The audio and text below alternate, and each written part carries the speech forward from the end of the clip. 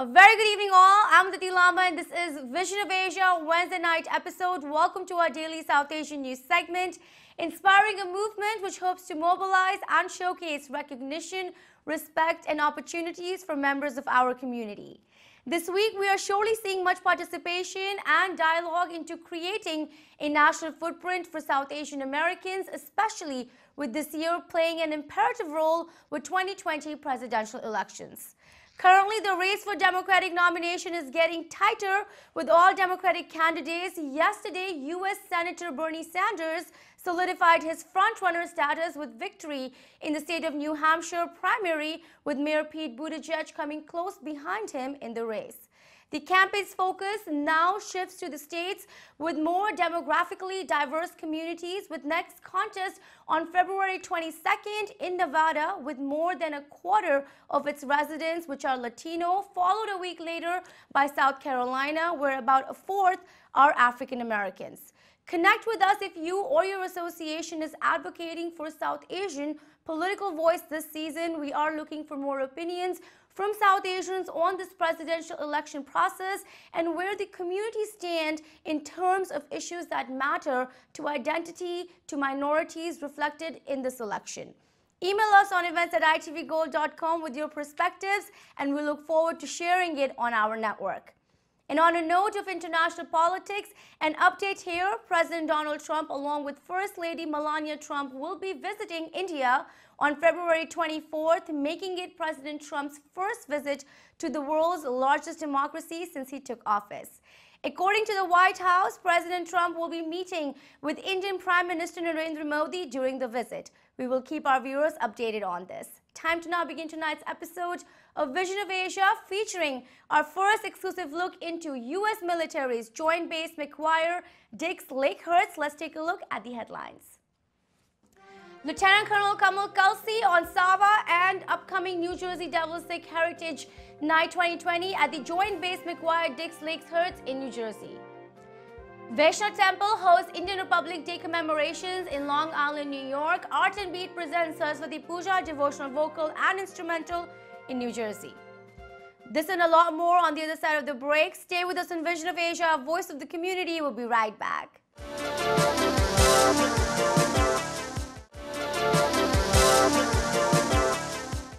Welcome back. I'm Aditi Lamba and you are watching the Wednesday night episode of Vision of Asia, South Asian news segment. Let's begin the show tonight reflecting much on the importance of performance arts and empowering voices through culture, religion and language. In New Jersey, the Art and Beat Foundation has been engaging community members into creative art forms focused on a variety of traditional culture, arts, especially with music. The mission is a passion, practice, perfection and performance at the foundation, which is providing one of the strongest platforms to younger generation South Asian Americans with a push towards imbibing traditional classical music. Recently, in its effort to truly gather the community members together, Art and Beat presented Saraswati Puja event, which comprised of a series of activities involving devotional music, lecture sessions, recitations, sloka chanting, and classical and semi-classical music. The idea was to engage members of all age groups in combining elements of art with religion and much more. Let's take a look at highlights from the Saraswati Puja and comments on what inspires and motivates this cultural integration.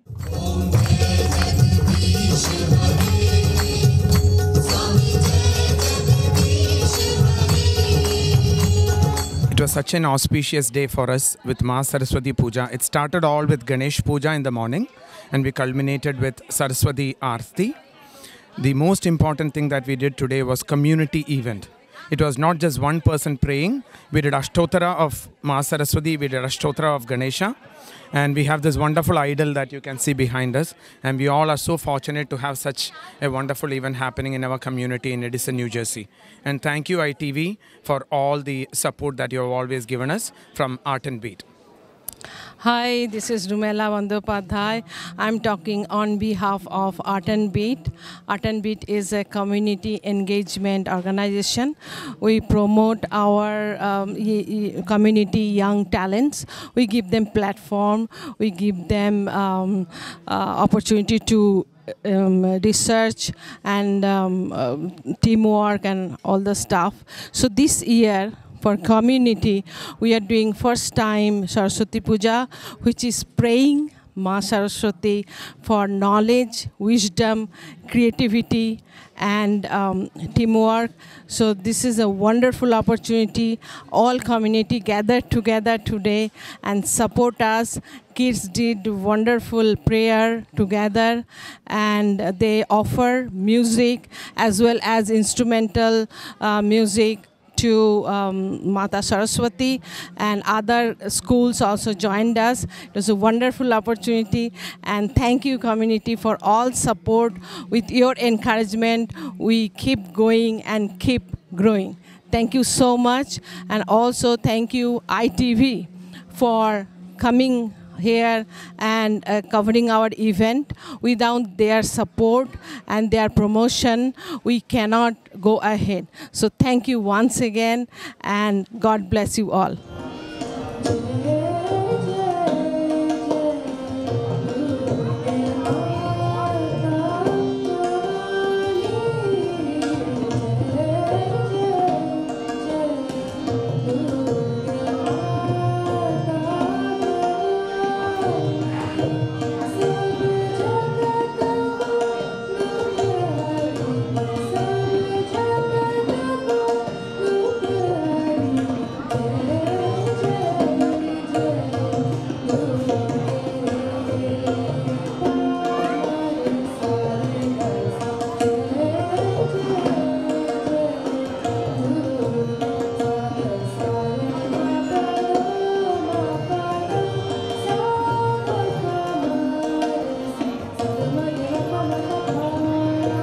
My name is Asha Devi, and we performed a Jugalbandi on the sitar and violinist. The violinist is my dear sister and friend, Debi Shade.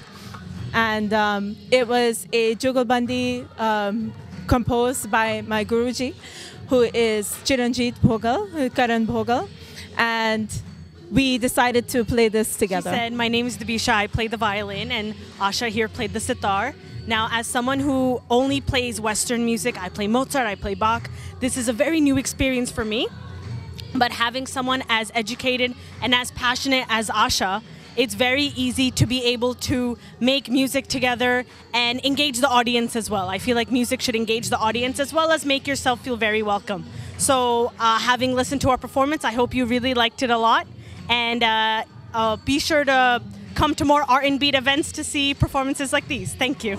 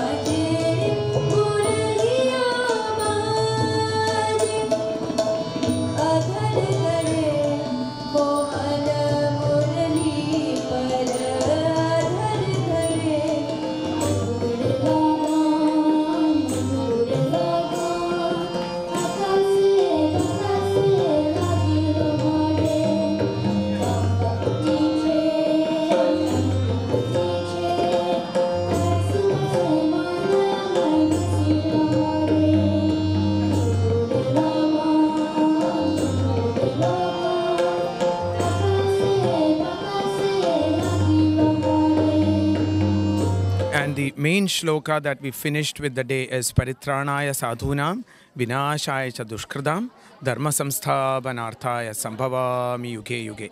Whenever there is any adharma happening anywhere in the world, God will be there to take care of all of us. So always think about God before you do anything in life. Thank you. On behalf of Art and Beat, would like to thank ITV Gold for coming here and supporting this community organization. Thank you. And more on cultural heritage and honoring our traditional roots, let's take a look at the commemorations on Indian Republic Day and Indian patriotism hosted by the Vaishnav Temple of New York in Long Island. Catering to the Vaishnav Gujarati community of New York, the temple serves both as a religious and cultural center, inculcating moral values of the Hindu religion while also promoting Indian culture, arts, and language. Focused also on community service, the temple is known for its contributions and resources for the Indian seniors community to Gujarati classes for young generations, health fair for raising awareness amongst community members, and much more. The Indian Republic Day event saw much of the temple's enthusiasm as well as passion for promoting Indian ideas and history, with an event such as Republic Day, which honors the Indian Constitution and India as the world's largest democracy. Let's take a look at some highlights coming in from the commemorations featuring cultural displays, speech addresses, and much more.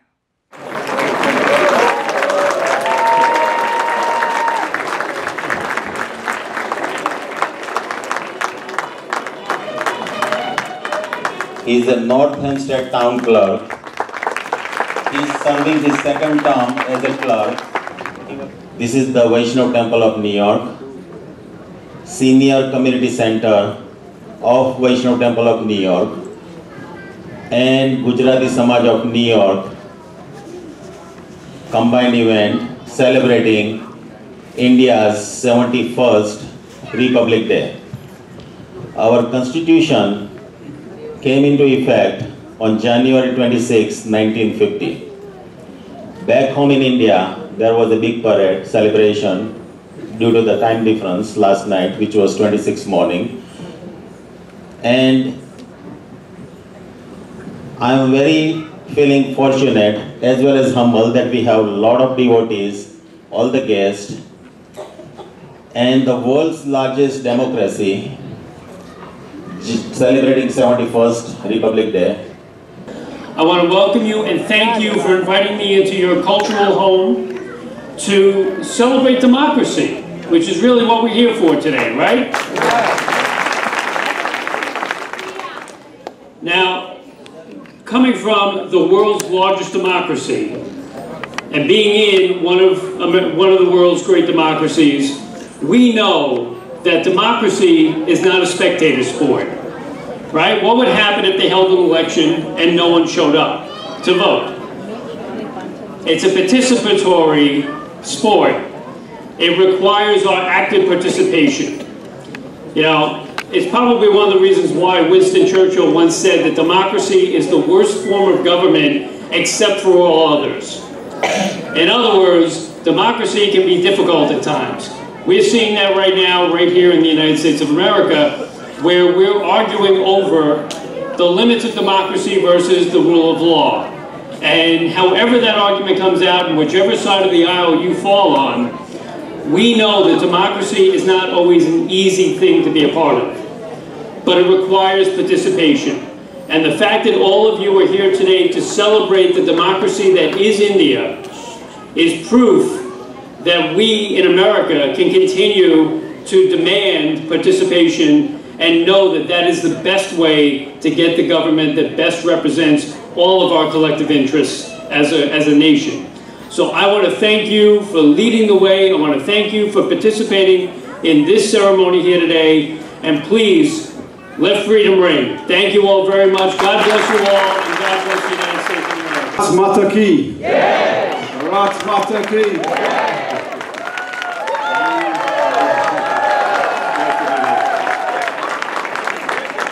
Very much, and it's an honor for me to be invited back to the Republic of India Day celebration.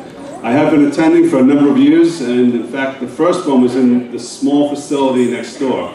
And the fact that it's grown to this size, it's truly amazing. This room is packed, you know, even more so than last year.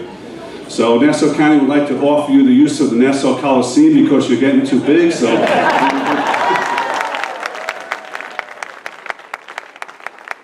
real briefly, I know that the kids want to get up and perform, and we all want to hear from them and see them and enjoy that. It is a wonderful day in the history of the world, really. The 71st anniversary of Republic Day of India. And it comes down to this. It gives us the freedoms to seek life, liberty, and the pursuit of happiness. And there is nothing better than that. And on behalf of the Nassau County Legislature, I want to say how proud we are of our Indian American community, our Indian American leaders, and the Vaishnav temple in particular here in our own district. So God bless all of you, God bless America, and I'd like to present a citation to your president. It's now time for a short break. Stay with us on Vision of Asia, Voice of the Community. We'll be right back.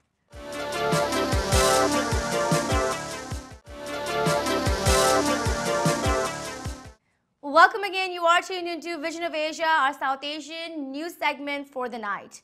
We now have an exclusive first look into our ITV Gold feature on U.S. military's joint base McGuire-Dix-Lakehurst located in New Jersey. We are proud to be the first South Asian American network here covering one of the largest U.S. military bases in the country, which features the Air Force, U.S. Army, Navy, and the National Guard. We visited the joint base to bring to our viewers the first look at a movement and mobilization of Sikh American identity in U.S. military, with patriotic Sikh Americans being given religious accommodations for serving in the military with their religious articles of faith. We bring to you a short segment from our exclusive presentation tonight featuring Dr. Kamal Kalsi, Lieutenant Colonel, the first Sikh American to have been granted religious accommodations to serve in the U.S. Army. At the joint base McGuire-Dix-Lakehurst, the Lieutenant Colonel Kamal Kalsi spoke to us on a decade-long journey of bringing respect and representation for Sikh Americans and their passion towards serving the military, as well as founding of the Sikh American Veterans Alliance, a great non-profit which is presenting the second annual New Jersey Devil Sikh Heritage Night on Saturday, February 22nd at the Prudential Center in New Jersey. Do stay tuned for our full exclusive featuring Lieutenant Colonel Kamal Kalsi and Airman First Class Jaspreet Singh on creating and channeling a pathway for Sikh Americans in U.S. Army and Air Force, coming very soon on ITV Gold.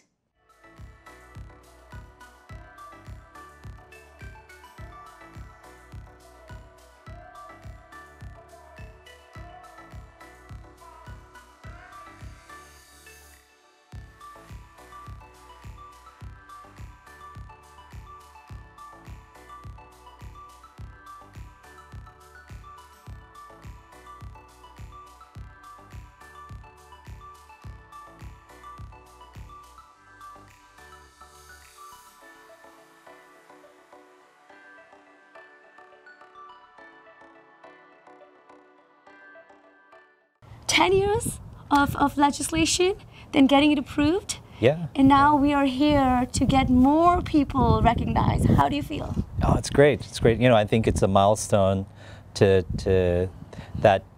we get to celebrate. You know, we 10 years ago where we were compared to where we are today. Yeah. You know, it's definitely taken us. It's taken us a good time, a lot of effort. A lot of folks have come together to push the policy change and push all of the young Sikhs that we have joining us. But you know, to me, it's wonderful that we have not just Sikhs joining, but people of all faiths coming together. And you know, I'm proud that we have Muslims and Christians and Jews and all minorities coming together to be a part of this military. You know, our viewers would know this. We have been following you and all the incredible work you've done to get religious accommodations basically approved for all articles of faith for people from different backgrounds in the U.S. Army.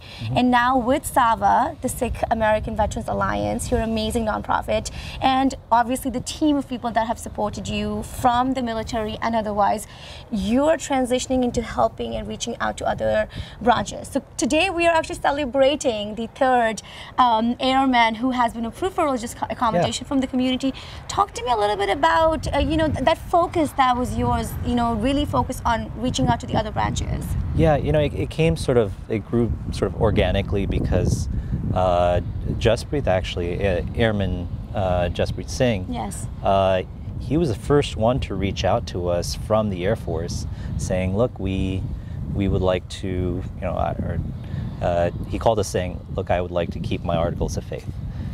And so he told me his story. I'm sure he'll share his story with you, but yeah. very, very passionate young individual, and it was a very emotional story. So you know, it made us, I'm not sure that you're ever ready to push for anything, yeah, unless you have the right people in place. Yeah. And so I think it was just, you know, it was maybe God's will that brought Jaspreet to us at the right time, and we just sort of we just put the pieces together and let it happen.